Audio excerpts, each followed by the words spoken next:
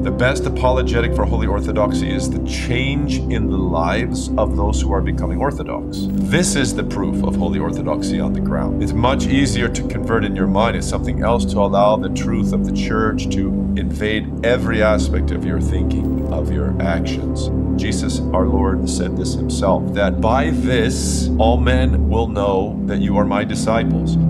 How will men know the truth about Christ and his disciples? If you have love one for another, if you love each other as I myself have loved you. Tested like gold in the fire. Without the fire and without testing, gold doesn't become magnificent. Sometimes the Lord wants to find out if we're a people pleaser or a God pleaser. Are we willing to suffer a little bit for his sake, no matter what, whatever comes? The important thing is to remain singularly focused on seeking the kingdom of God and God's righteousness and letting God arrange